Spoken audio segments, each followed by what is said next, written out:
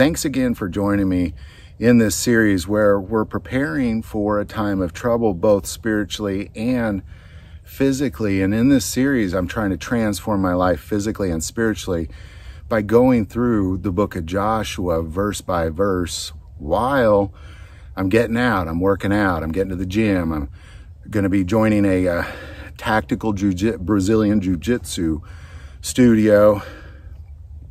And I'm going to be working with some other people. I'm doing a lot of things. I'm drinking a hot pepper drink that's really been making some big improvements in me.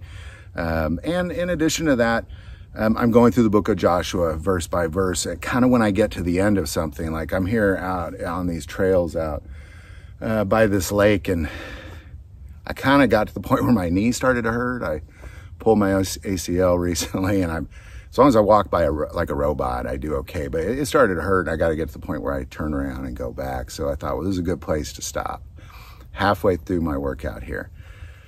But this book is, what we talked about last time is that these are the greatest Hebrews and Jews that have ever walked the earth. They were the strongest. That nobody could mess with them. And if they wanted to take your kingdom, they just simply took your kingdom because they followed God, period. And they trusted him, and they knew what the prophecy said, and they knew that they were the ones walking into that prophecy. And there will be a day where there will be a generation, I believe it's our generation, where we will be walking into prophecy, witnessing the tribulation of this earth right before Christ's second coming. And I'm not physically or spiritually prepared, and that's what this is about. And that's what is different about these Hebrews, because as we've gone through this book so far, we've seen in verse 1 and 2, after the death of Moses, the servant of the Lord, spoke to Joshua, the son of Nun, Moses' assistant, saying, Moses, my servant, is dead. Now, therefore, arise, go over this Jordan, you and all this people, to the land which I am giving to them, the children of Israel. Every place that the sole of your foot will tread upon, I have given you, as I said to Moses. Now, last time we talked about the cowardice of just the generation before them, because Joshua and Caleb are the only two from that generation that were allowed to go in. And that's what we're going to focus on today, because what's going to take place is when a time of trouble, it'll happen like that. According to Jesus Christ, you don't even have enough time to go in. If you're in Jerusalem when that hits, you don't even have enough time to go in and pack. You just run for the mountains, go hide in a cave is what the advice Jesus gave. And the whole world will then experience that same effect. And many people will fail because they'll be like those first, that generation before Joshua. They were cowards. They knew what God said. They were with the guy that he said it to. They had witnessed everything. They saw, the waters part and fire came down from sky and devoured their enemy. And the second they got over crossing the Red Sea, immediately, well, he just brought us over here to die. We're all going to starve. This is terrible. But that generation had to die away, because as soon as they made it to the promised land, they just did the exact same thing. And it's important that we take a moment and kind of really realize, well, what is the differences between these two generations that we got going on here? So if we go to where that took place, where they reached, same thing. You've reached the Jordan. You've made it, people of Israel. Good job. But they do this. After the spies came back in chapter 13 to spy out the land, then they told them and said, we went to the land where you sent us. It truly flows with milk and honey. This is its fruits. Nevertheless, these people who dwell in the land are strong. Their cities are fortified and very large. Moreover, we saw the descendants of Anak there. The Amalekites dwell in the land of the south, and Hittites and Jebusites. And the Amorites dwell in the mountains, and the Canaanites dwell by the sea and along the banks of the Jordan. Then Caleb quieted the people before Moses and said, let us go up at once and take possession, for we are well able to overcome it. But the men who had gone up with him said, "We are not able to go up against the people, for they are stronger than we." And they gave the children of Israel a bad report of the land which they had spied out, saying, "The land through which you had gone as spies is the land that devours its inhabitants. And all the people whom we saw in it are men of great stature. There we saw giants, the descendants of Anak came from giants, and we were like grasshoppers in our own sight. So we were in their sight."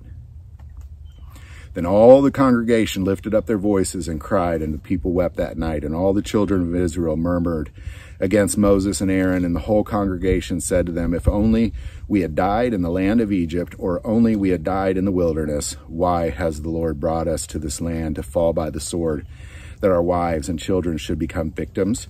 Would it not be better for us to return to Egypt?" Now, the problem with this generation is the same problem with our generation, is that they were born out of comfort. You know, yeah, they were slaves, but they didn't have to figure out where their meals came from. And they didn't have to worry about anybody attacking them. They didn't have to fight anybody. All they had to do was show up to work every day and be quiet and do what they're told, and they would be fed. And that comes from a place of comfort. And every American that's watching this, you know, I'm not trying to diminish the hardships that we've had, because we've all had them. Many people watching this have been to war. But we have all been born in comfort. We were all born in comfort. And chances are, if you're watching this, you're comfortable right now. And therein lies the problem. Because a generation that is born in comfort is going to be pathetic and weak. And then when they see that Jordan River, they're going to be like, "Oh no, we cannot go over there because that is too scary." It's intimidating. Something about that just, I don't know about that. I'd rather have my cable, or I guess nobody watches cable, rather have my internet and my air conditioning and my recliner and my new car. I mean, yeah, I got a payment, but I'd rather have that. So they will worship the Antichrist for that stuff. They'll be too afraid to cross that Jordan, because it will be like a river crossing. It'll be this moment in time where you will make a decision to stand up for Jesus Christ or bow down to the Antichrist. And in that moment, a lot of people are sitting here watching this video saying, "There is no way I would do that. You know, there's no way I would do that." But then all of a sudden, take away all those comforts and take away the food that you got in your fridge. Take away the fridge, take away the shelter, take away all that stuff. And you got to make that choice. Are you going to live for this world and keep it comfortable like that generation of Hebrews did? They wanted to go back to Egypt. They were going to go back, like, "Hey, let's go kill our leaders. Let's go back. We'll apologize. Maybe they'll give us our slave jobs back." You know, and that's what most Christians will be doing in that moment, is they will be wanting their slave jobs back. And there will be a few that will not. And there will be a generation that will be born out of that thing, you know, that will dwell with Jesus for 1,000 years. They'll be so different. They'll never even know of this cowardice someday. But there will be a lot of cowardice. And brother will be turning in father, sister will be turning in brother, you know, mother will be turning in daughter, daughter, mother, you know, et cetera, et cetera, et cetera, et cetera. There'll be rewards. There'll be, you know, X amount of dollars for so many heads, kind of thing. And if you don't think Americans can do that, well, read your history books. The 49ers did that. You know, they went into their city hall or their county hall, and you got paid like 10 cents a head, Indian head, you know. Of course they're going to do it. This country is built on stuff like that. Fool yourself to think it wasn't.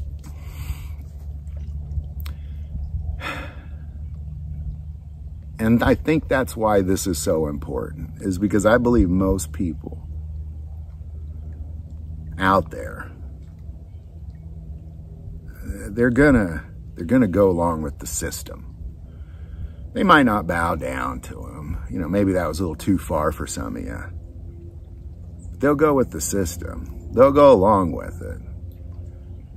You know, there's a lot of people in World War II that went along with some terrible things. They didn't necessarily do those things. They sure did go along with it, though. This whole world has been filled with history of people just went along with it. You know, hey, as long as you don't stir up trouble in my house, you gotta kill as many people as you want. Just leave me out of it. Just as dirty, just as guilty, man. So, you know, it's important that we go through this book. So if we go back to this moment again, and their punishment was to wander the wilderness until they all dropped dead in the sand in the wilderness. And then once none of the people that were in that moment were alive anymore, that generation was allowed to go in. And this is why this is so important, because we have to see, well, what was so special about this generation of Hebrews? Because what we'll see is that in the end times, you'll have two different groups. You'll have the 144,000 Jews of the 12 tribes of Israel. These will be zealous evangelists, prophetic people, prophesying and warring against the Antichrist, wildly successful. And then you'll have a multitude of tribes, tongues, and Gentiles that will also be, so those are your two witnesses. And we have to understand, well, what was it about these people that was so special? Why were they so wildly successful? You know, and in the end, it's because they followed God's direction. Well, what is his direction?